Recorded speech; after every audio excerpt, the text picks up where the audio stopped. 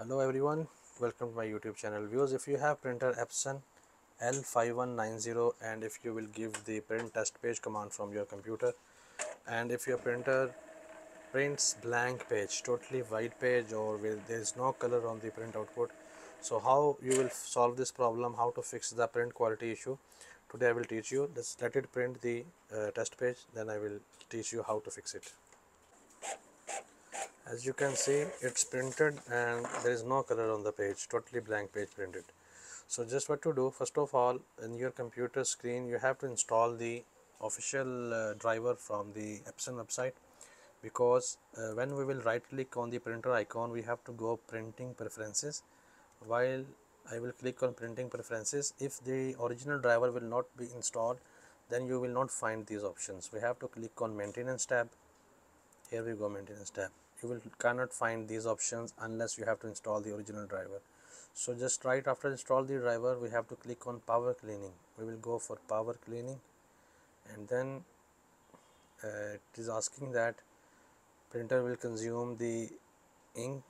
So, and if you will start this process, then you cannot again start the process unless 12 hours without printing. You can see it's written over here, this instructions, ignore it, just press next. And then there is a nothing tab, select this tab, also select this tab, press next, and then press start. Okay, right after you will press the start button, you will see the progress bar over here. Let it complete. It will take 5 to 7 minutes, and you will see on your printer screen, you will find written over here printer is cleaning or something else. Just hold on and let it complete, then we will see the print quality. Okay, this progress bar is near to finish. Right after finish this, we will check again the print test page, and then we'll see the print quality. Okay, here we go. We will click on finish, press OK here down. Here also printer is ready. We'll go for print test page, printing properties, then print test page. Okay, here printer will start taking paper,